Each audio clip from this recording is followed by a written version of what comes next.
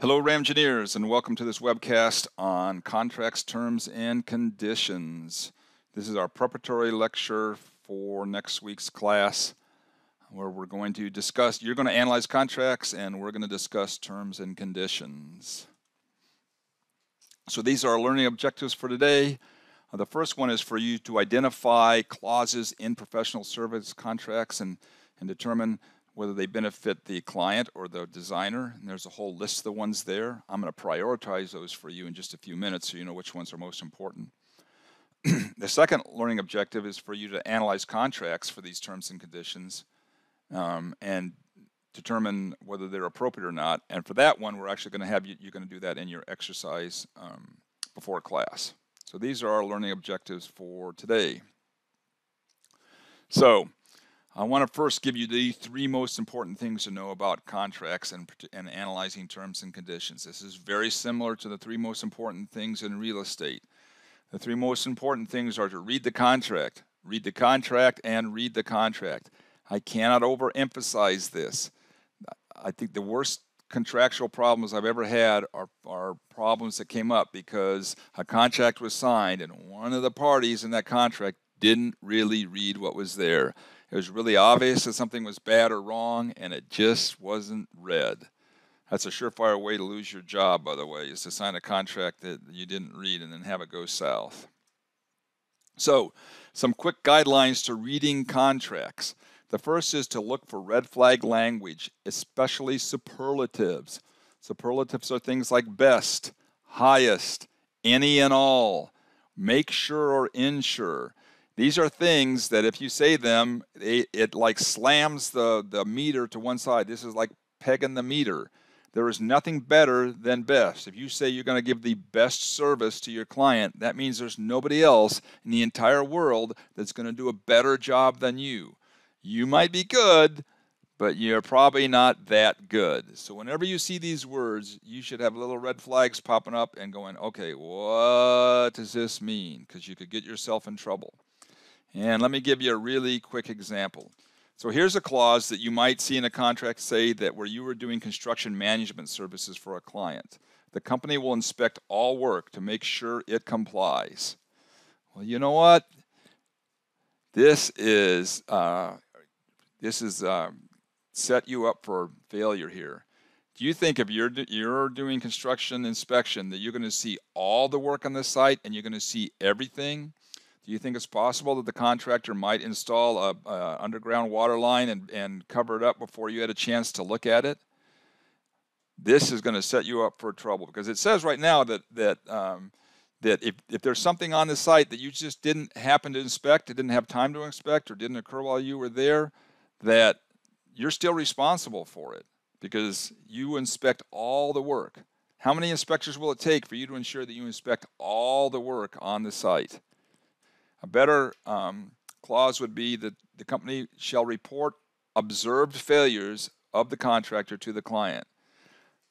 So this says you're only obligated to report those failures that you observe, those things that are wrong that you observe. And you can have a discussion with your client about how much they want you to observe and how much it will cost to do that, but you're still only obligated to this to observe to report those failures that you observe. This is a much more reasonable clause. So be really, really careful of superlatives in contracts. Another thing that you need to know when reading contracts is that headings and section titles mean nothing. You can have a section that's titled Standard of Care, and it can have payment clauses in it. The payment clauses still hold force of law, even if they're under a heading that says standard of care. So when you're looking for something in a contract, don't just go to that heading and read that section. You have to read the whole contract. You just can't trust headings and section titles. Okay, so let's prioritize this list of terms and conditions because there are a whole bunch we gave you. I'm going to give you the big five that are ones you need to be most concerned about. The first is the standard of care. The second is indemnifications. The third is damages, then guarantees and warranties, and finally limits of liability.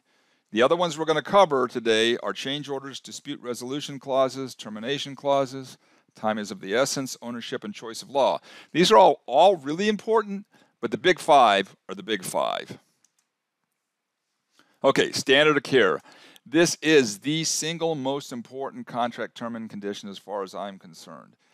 It's just absolutely critical that the standard of care is correct in your contract. By now, you should all be able to state from memory the standard of care for a professional engineer. If you can't, this is it. That degree of care that engineers of ordinary knowledge and skill would use under the same or similar circumstances. This is statutory. It's required by law. It doesn't have to be written down. It doesn't have to be told to you. Whenever you are practicing as an engineer, you are held to this standard. Now, the problem with this standard is it says that it implies that you're just going to provide ordinary service to the client. It says you're only going to be held to that degree of care that ordinary engineers would do. Well, who wants to be ordinary? The thing that you need to understand about the standard of care is this is the legal standard to which you're going to be obligated. It's not the level at which you're going to perform to, either desire to perform to or will perform to. It's the legal standard. It's stating what is the legal requirement. You do not want to be responsible for a legal requirement that's higher than is necessary. So again, the standard of care only specifies the standard that you're legally obligated to. It does not limit the quality of your work or the level of your performance. Just because you're legally obligated to the ordinary professional standard of care doesn't mean you can't do excellent work for your client or charge him for excellent work. It's just saying when it comes to the law, you're not going to be held to a standard higher than any other engineer. That's the key part. Now, it's important to understand that if the contract is silent about the standard of care, then the statutory professional standard of care applies. So it doesn't have to be written into the contract. In fact, lawyers that worked with me when I was practicing preferred that we not have anything in the contract about the standard of care, because then we knew exactly what the standard of care was. It was that degree of care that engineers of ordinary knowledge and skill would use under the same or similar circumstances. However, my experience is that most clients don't want a contract where the standard of care isn't there. They like to see the standard of care in the contract. So you need to be very careful about how you write the standard of care in the contract, because if by statute you're held to the ordinary standard of care, then the only thing you can do, and then you cannot lower the standard of care in the contract. If you write in the contract that you're obligated to that degree of care which crappy engineers would use under the same or similar circumstances, you can write it in the contract, but it doesn't change your obligation to meet the statutory standard of care. So you cannot lower the standard of care in a contract. So anything you put in the contract, the best it can do is for it to not change the standard of the care, but you can raise the standard of care. And if you raise the standard of care, there's a bunch of problems with that. First, you're saying, I am legally going to be obligated to a standard of performance higher than every other engineer. And so if you are, you'd better be charging for the extra work to meet that standard. And the second problem is the ordinary standard of care is defined by laws, defined by case law. And it may not be perfectly understood, but it's understood better than any other standard of care, because there's years and years and decades of case law that define what it means to be to practice as an engineer with ordinary skill and knowledge. If you write some other standard of care in your contract, it's not clear what it really means legally. So the key is you should never be held legally to a standard higher than necessary. And so you should never be held to a standard of care higher than the ordinary standard of care. And if you write it in your contracts, you should be sure that the language is such that it meets the ordinary standard of care and it's not some heightened standard of care. We do not want heightened standard of care in our contracts. And again, that doesn't say anything about the level of your performance. It just says, what are you legally obligated to? All right, second big one, indemnifications. These are sometimes confusing to people. Conceptually, they're really pretty simple. You guys have actually probably signed indemnifications a whole bunch of times in your life already. What an indemnification is an obligation to pay for a loss caused by somebody else. So what it does is it really transfers liability from one party who would ordinarily have that liability to another party. Now, the place that you've probably seen these the most is when you go to visit a plant or a site, or if you like to go zip lining, then you sign, every time you do one of these things, you sign something that's to the owner that says that you will not hold the owner liable for any loss or injury for your zip lining across the park. Well, the owner who's running that thing has an obligation already to protect your. He has a standard of care, and he has an obligation to protect you. And if he doesn't meet that obligation, then he's obliged to pay for any damages, whether that's your medical costs or loss of life or anything. And when you sign that indemnification, you are transferring that liability from him to you. So if you die, he didn't have to pay a thing. So you've signed it. You guys have probably, every one of you signed an indemnification, whether you realized it or not. Now, indemnifications aren't necessarily bad. They may be perfectly appropriate. However, they are often abused. And here's the key concept. We talked about risk management in the 2 blocks ago now, I think. And the key to risk management is if you can manage your risks, then you can improve performance, or you can beat the competition if you can manage risks.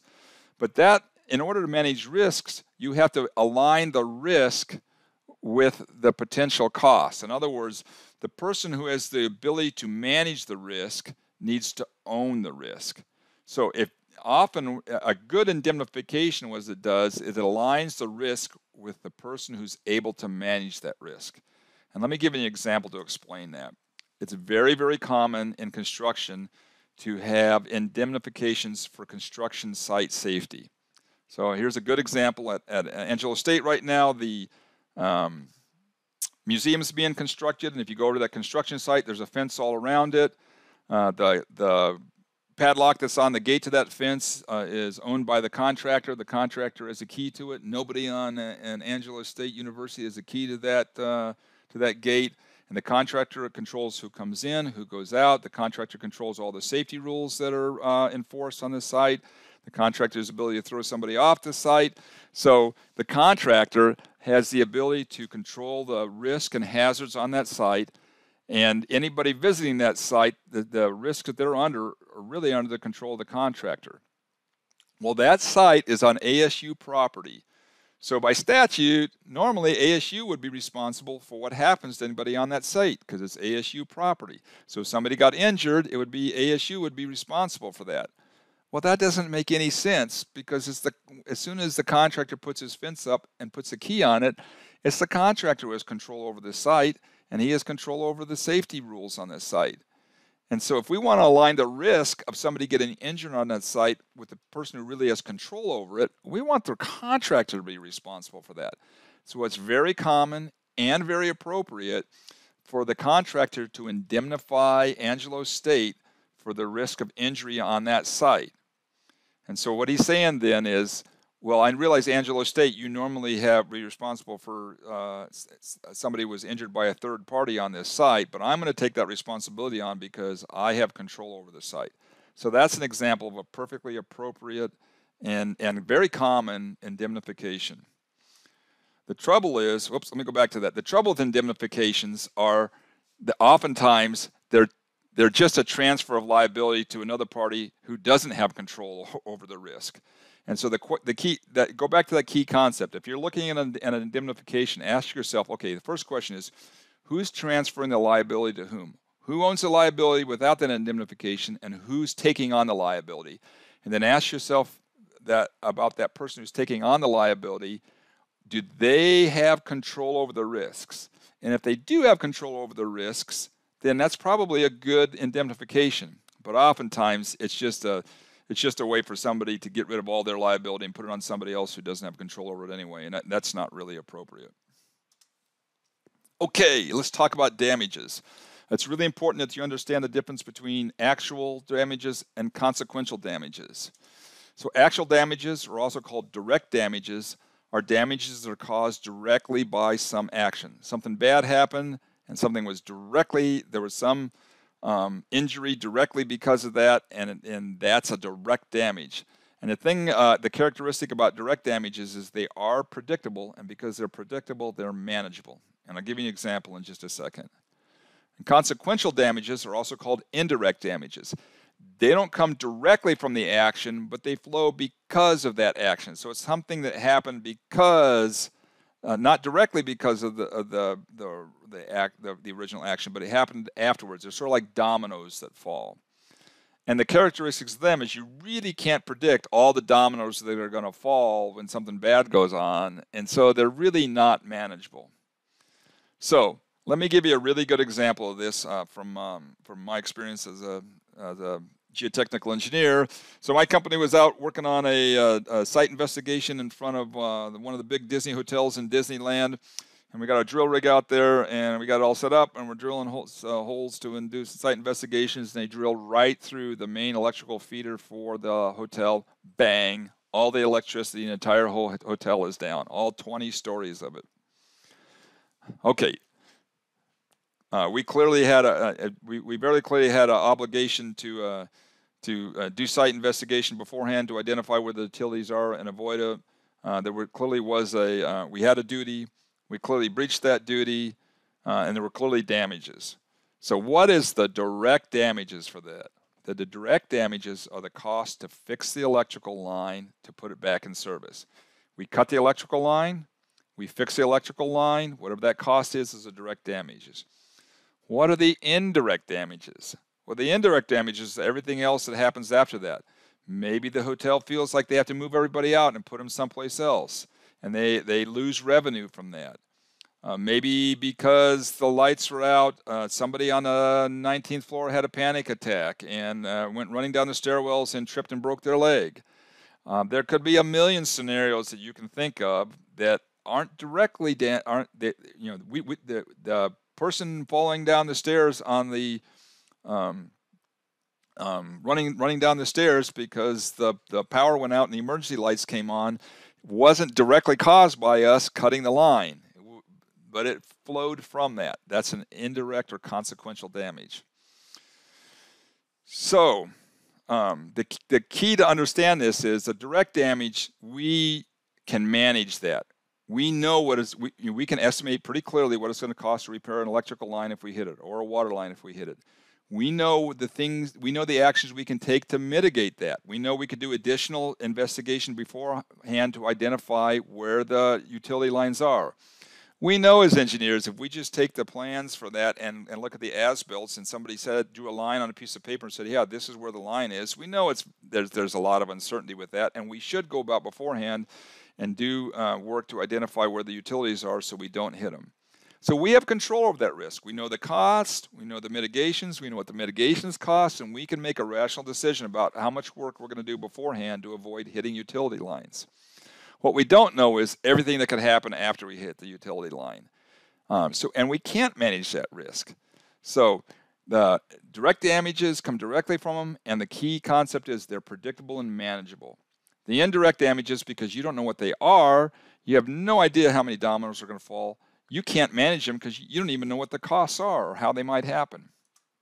So the key concept here in your contracts is, one, you should be limited, that your damages should be limited only things caused by negligence.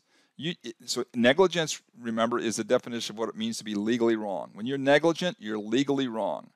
And if you're wrong, you should own up to your mistakes. If you did something that wasn't exactly what was supposed to be done, but if you're not legally wrong, you shouldn't have responsibility for those. So first of all, we want damages limited to negligence.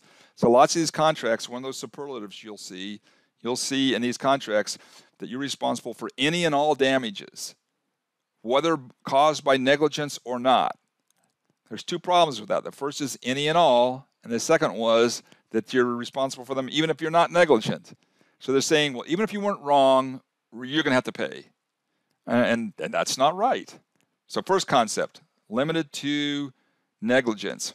Second concept is that you should definitely be responsible for your direct damages caused by your negligence, and the other party should be responsible for direct damages caused by their negligence. What you should not be responsible for are the indirect damages, and it's only because they're unpredictable, and so you can't manage them. So every party should be responsible for direct damages caused by the negligence, and the indirect damages, they should just be taken on by the party who suffers the damage, because they can't be predicted. We don't know what they're going to be. They can't be managed by anybody. So that's just the luck of the draw. Indirect damages are indirect damages. Those are the key concepts. Direct damages only, and only damages caused by negligence. All right, guarantee and warranties. These are two words that are often used interchangeably, and they shouldn't be, because they don't mean the same thing. A guarantee is not a warranty. A guarantee is an obligation to pay a debt or satisfy an obligation of another. What that means, it's an obligation to do something that you wouldn't otherwise be obligated to do. So some really common ones which you hear all the time is a money-back guarantee. So when you go to the store and you pick up an item and you buy it and you go to the front and you pay somebody, you just had offer, acceptance, and consideration. They offered this thing for sale. You took it to the register. You gave them money. You accepted their offer and paid them money, and the consideration was you got the good and they got the money. Contract done, contract completed. There's nothing in the law that says that they have to take that item back. Lots of stores do, because they see it in their business interest to do it, but that's a guarantee. It's not something that they're obligated to without that guarantee. Another great example that you see all the time is low price guarantee. Yeah, we'll match anybody's price. There's nothing in the law that says that my contract to you for what I'm going to charge you for something has to be the same as somebody else's price. But so if I say I'm going to do that, that's an additional obligation that I didn't otherwise have. So those are examples of guarantees. A warranty has two different definitions which we need to distinguish, or two parts of the definition. One is a promise that a fact is true. And so you'll see lots of times in contracts to warrant things that are facts. So you might have to warrant, for instance, in a contract that all the drawings will be stamped by a registered professional engineer. Well, that's a fact. You have to do that anyway, and there's nothing wrong with you warranting that that's a fact. You know, if you have there's no problem with you warranting facts. The other warranty is an assurance of the character or quality of a good or service. This is a warranty that you hear lots of time again with goods. And this is the warranty you said, hey, this has got a 1-year limited warranty, or it's got a lifetime warranty for a product you buy. And what the manufacturer or the seller then is saying is, well, once you buy this thing, I don't really have any other obligation, but I'm going to go beyond that and say, if something doesn't perform the way you want it to in a year or 2 years or 5 years, I am going to fix it for nothing or for a small cost. So it's a promise about the quality or goods of a service. All right, how does it apply to us?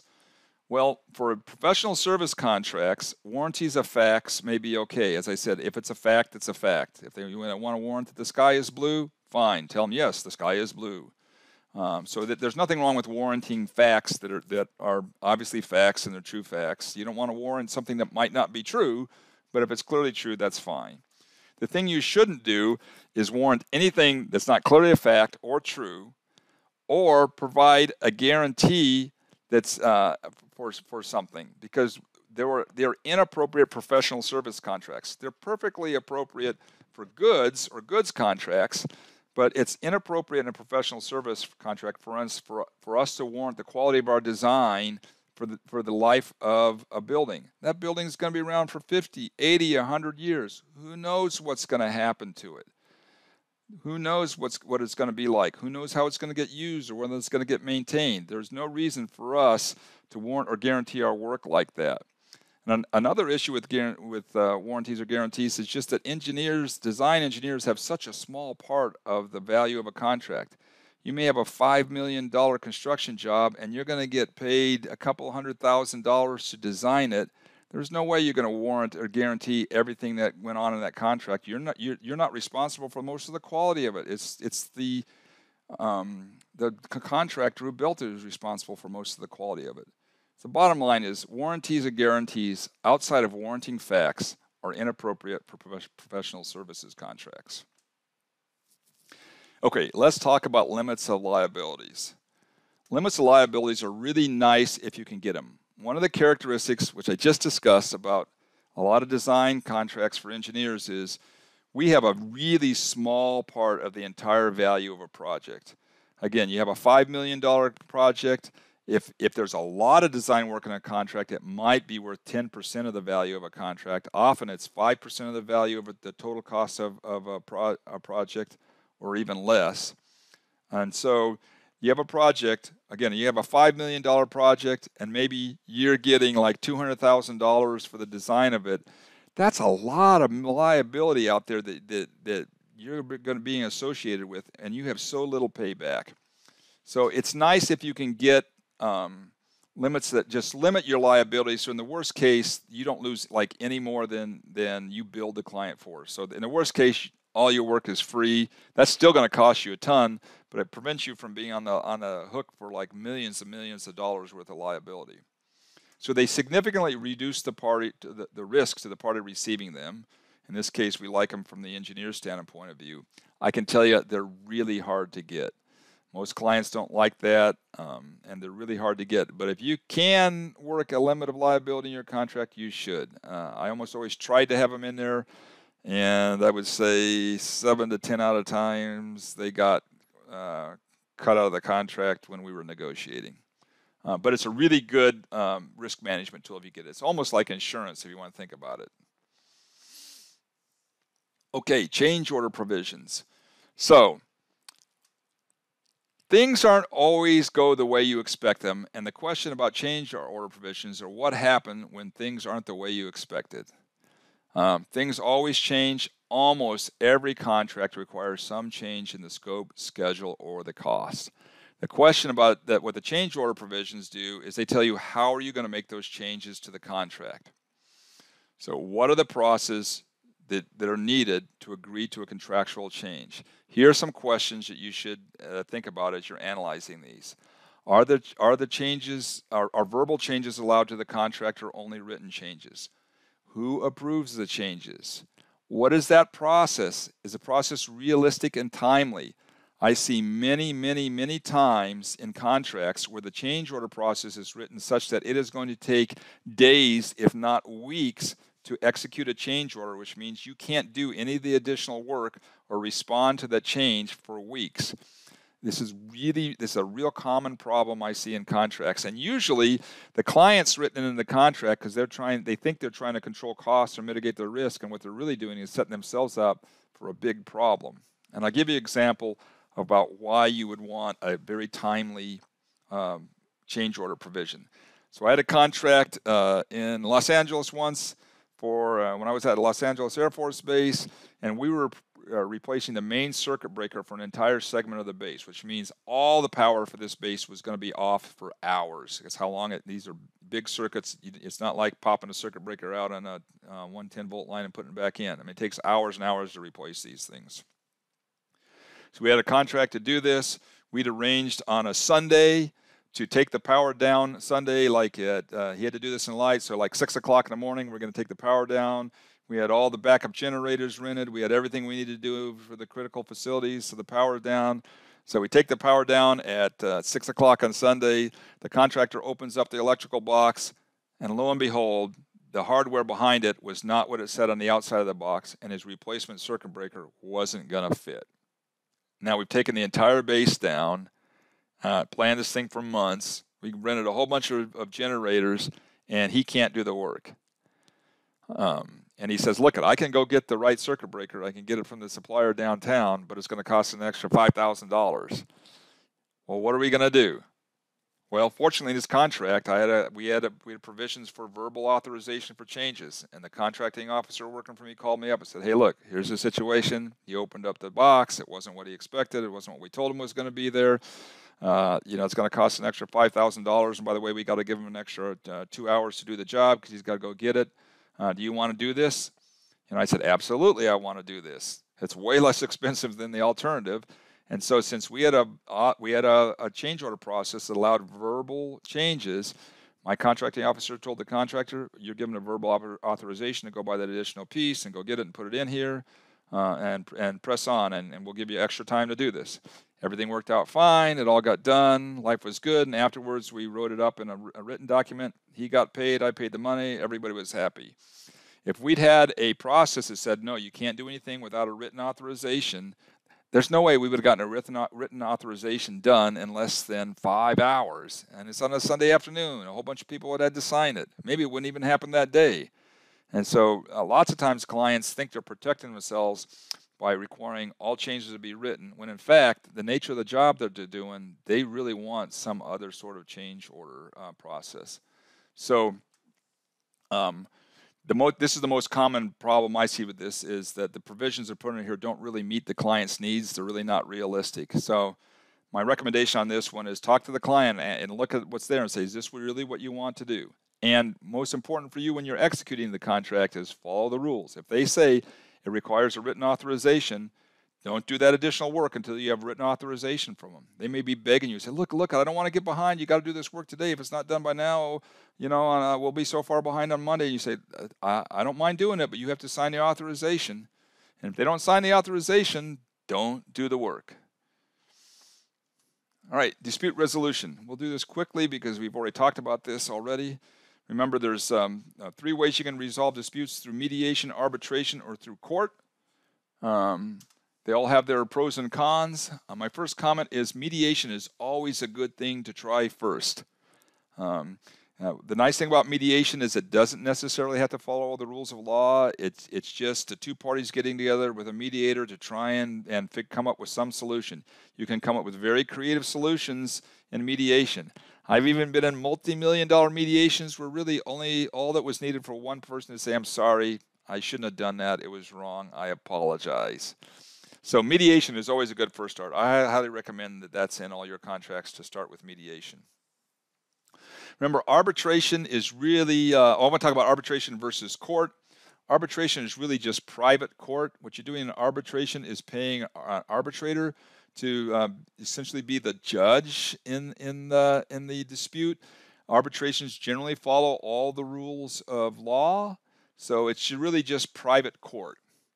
Some advantages of arbitration is you can get an arbitrator who is really specialized and knows that area. There's arbitrators who deal in construction law. They know all about construction, and they know what's realistic in construction, what's not. There's arbitrators who deal with healthcare injuries, and they're really familiar with the medical profession and what's realistic there or not. So that's one of the advantages of arbitrators, is you can get somebody who's actually specialized and knows the area where their dispute is. They can be expensive. In fact, they generally are expensive. They may be faster than court. I know here in West Texas, I'm told by all my lawyer friends that getting court dates is really not that hard. There's really no problem getting court dates. I can tell you in Southern California, you might have a court date that's months and months and months away. And so the time that you would lose by waiting for court, it may be an advantage for you to go to arbitration. Another big advantage of arbitrations is the decisions can be private. You can have an arbitration and not disclose the terms of the agreement, and so everybody's protected from what might be dirty laundry. You actually see this all the time in the news. You hear about people that had, that arbitrated a solution and nobody knows what the solution really is. So let's talk about court. A court, either the judge or particularly the jury may lack technical expertise. I can tell you the jury will lack technical expertise. The jury doesn't understand F equals MA. They don't understand anything about engineering. In fact, they kind of distrust engineers for the most part. And so if you're in a jury trial, the jury is not really going to understand engineering or know what you're talking about most of the time. And in some cases, the judge won't either. It depends. You may have a judge who is fairly knowledgeable in these things. You may not. Courts are public. So if you don't want your dirty laundry aired, you may not want to go to court. Courts are generally cheaper than arbitration because most of the court costs are covered by public already. The court's cheap. Your lawyer may not be cheap, and the other party's lawyer may not be cheap, but the court itself is cheap. But in some places they're slow, as I said. Depends where you're at. And here in West Texas, courts aren't slow, and so there may not be any reason not to go to court. In Southern California, it may take you so long to go to court, and the loss of time may be such that it's worth paying the extra money to the arbitrator to get the arbitration done. So it depends which one's better. You need to know your situation. It needs to be clear in the contract how you decide which one's going first and what's required. So make sure that you know those rules in the contract. Termination provisions. So lots of contracts ends before they run their full term for one reason or another, and you need to know how they're going to be terminated if they're going to be terminated. And the questions you want to ask are, well, who can terminate the contract? Can either party terminate the contract? Under what circumstances can they terminate the contract? Does there have to be a breach, or can they do it just because they want to? So what are the circumstances, and then how is that done? How do they notify you that the contract's been terminated? And then the most important thing is what happens to costs during termination. Just because a contract is terminated doesn't mean that the costs to either side stop, or one side may have costs that they've already incurred that aren't paid. So for example, if you're a design engineer and a contract gets terminated, you may have work that you've already done, that you've already designed, but hasn't been paid for yet. Or you may have rented equipment that you plan to use for the life of the contract, and now the contract's cut short, and you still have a contract with somebody else for this equipment. And even if you don't have any outstanding costs, you can't just turn off a contract.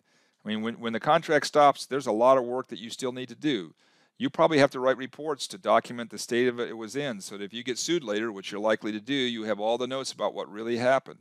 You got all kinds of files that you got to put together and put them away. There might still be billing that you have to do, and you have to people to do that. So a big important thing to think about during terminations is what are the costs what's your risk that you're going to have costs that aren't paid for, and how are those handled in the contract? And my advice just is use common sense. Read the termination provisions. Think about what would happen to you if the contract was terminated earlier than you expected, and what might be your costs, and how are you going to manage the risk of having costs there. Time of the essence is an important clause that many people don't understand what it means. Some people make it things that just says, oh, please do stuff on time. That's not what it means at all. If this clause is not there, without this clause, then the rules about time, if there's a due date in the contract, the rules about whether or not you've met that date are that the performance must occur within a reasonable time of the due date given the circumstances.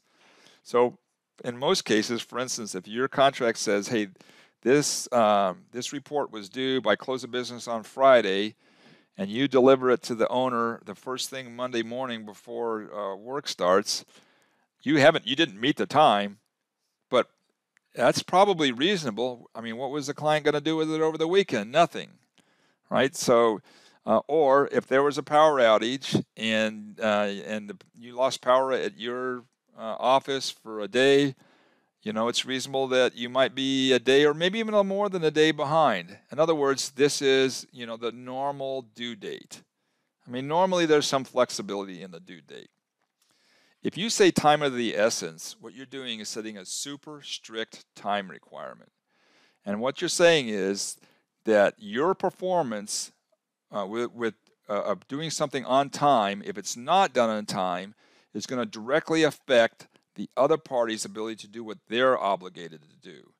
So if you're doing something on Friday at 5 o'clock, means by next Monday at 8 o'clock, the other party can't do what they're supposed to do. Maybe they were supposed to do something over the weekend, and if they didn't get it done, then your design was important for them because on the weekend they were going to do the repair. On Monday, the plant was going to be up and running, and it's cost millions of dollars an hour if the plant's down. Then maybe time is of the essence.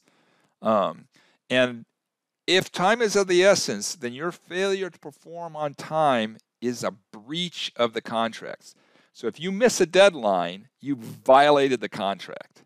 That's a whole lot different than if you missed a deadline and it was reasonable that you might be missed. So the bottom line is you really want to try and avoid time of the essence clauses. If it's really true and it's really needed, then it's really true and it's really needed, and then your price better reflect the fact that you have to meet these deadlines come hell or high water.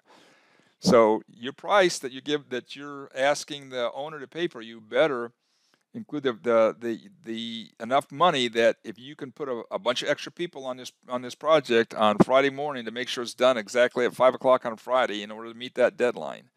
So you should be very careful about time of the essence clauses. If it's not really required, it shouldn't be there. If it is required, make sure you've priced it in your price, or else you're setting yourself up for a big problem. Ownership of the work. So after you deliver your work to the client, who owns it? Who actually owns that product? This is way different than if I buy a coffee mug. I mean, it's pretty clear. If I buy a coffee mug, once I bought it, I own it. But this is your own intellectual work, and who owns it? If it belongs to the client, then they have complete control over it, and they can reuse it. So if you designed a Taco Bell for San Angelo, Texas, and somebody goes up to Bozeman, Montana, and builds the same Taco Bell, if they own the design, theoretically, they can go to Bozeman, Montana, and build the same Taco Bell. And it probably won't work right. The temperatures are different. The HVAC system probably isn't going to work. Certainly the foundation conditions are going to be different. The foundation may be totally wrong. So in general, we don't want clients to own our work. Most engineers want to own their own work afterwards. For that reason, also because they may want to reuse some of that work in another project. They may have come up with an innovative design and they want to be able to use it elsewhere. So we generally don't want the client to own the work. We want to own the work. We give the client complete authorization to use it for this project, whatever is needed for this project, but usually we want to own it.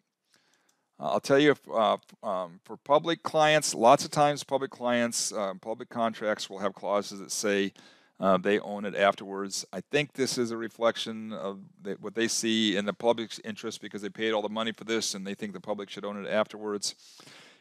My experience is for public clients, it's usually not a big issue because they aren't going to reuse the design. They aren't going to come sue you if you reuse part of that some innovative thing in that design elsewhere. So generally, my experience with public clients, it's not an issue. But with private clients, I try to always make sure that I own the work afterwards. Choice of law. This is a phrase that meant nothing to me until I started working on contracts. I thought it was a choice of law. I don't know, which law would I choose? It may seem like a small thing, but it's a really big thing. And it really has to do with what jurisdiction is the contract going to be interpreted under. And every state has a different contract, has a different laws. So there's 50 laws plus the District of Columbia, and then you got territories and all kinds of stuff. There's a bunch of different laws in the United States. And there's some cities that have laws and stuff. The bottom line is you need to know under which jurisdiction your contract is going to be interpreted. And it may seem simple, but laws aren't the same in every state. And the real issue isn't that the law is going to be a whole lot different in that state, although it might be. The biggest issue is you're going to have to hire a lawyer who has experience in that state in order to understand the implications of the contract in that jurisdiction. So if Mr. Stepanovic is your lawyer and you're here in San Angelo, Texas, but the state of choice of law is Oklahoma, he's a great lawyer and he probably knows all the principles of the law, but he doesn't know all the rules in Oklahoma, and you're going to end up hiring another lawyer in Oklahoma to help you with that contract. So it's really an issue of cost. So try to keep the laws within your state. This can be difficult with national clients. The company I used to work for was headquartered out of Atlanta, Georgia, and so all of our contracts said Georgia law applies in this. Well, that didn't go over real big with some of our clients who didn't have lawyers in Georgia, so lots of times we had to change that. So it can be difficult with national clients who expect it to be under the law of wherever their headquarters law offices is, because they're trying to do the same thing you're trying to do. They're trying to make sure they don't have to hire a lawyer that knows a different law in a different state or something like that. Okay, let's summarize real quick and get out of here. So the first rule is read the flipping contract, read the flipping contract, read the flipping contract. There are no excuses. If you didn't read the contract and something's bad, you have no defense. Look for red flag issues, especially superlatives. You want to stay away from those. The big 5 issues that you want to be concerned about are the standard of care, indemnifications and damages, guarantees and warranties, and limits of liability. All those other clauses are important. They're really critical in the big picture, but those are the 5 that I really want you to concentrate in this class. All right, what are you doing next? You're going to analyze the LA Air Force Base, City of Bellevue, and Rancho Palos Verdes contracts. You're going to get together in your groups and review those contracts and review the terms and conditions of those. We'll have you submit your homework before the next collaboration session. And then both Mr. Stepanovic and I will be on the next collaboration session, and we'll go over our understanding of terms and conditions, and we won't necessarily agree on them because he's a lawyer and I'm an engineer. I think it should be a really interesting discussion. So I hope this helps you to get prepared for class, and I will see you at the next collaboration session. And have a great Ramgineer day.